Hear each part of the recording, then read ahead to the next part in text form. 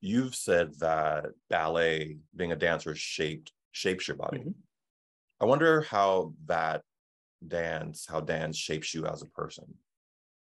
I would say in order to move forward as a dancer, you have to let go of things that you've learned or things that you've picked up or ideas that you've had about yourself. And you have to kind of like peel back layers in order to find who you are truthfully as a dancer. So I think as a person, it's required me, as a dancer, I've had to kind of really look at myself and understand myself and know my strengths, know my weaknesses, know my worth, and be able to confidently kind of understand that without any doubt at all. And I think that has translated also into me and my personal life, me as a person.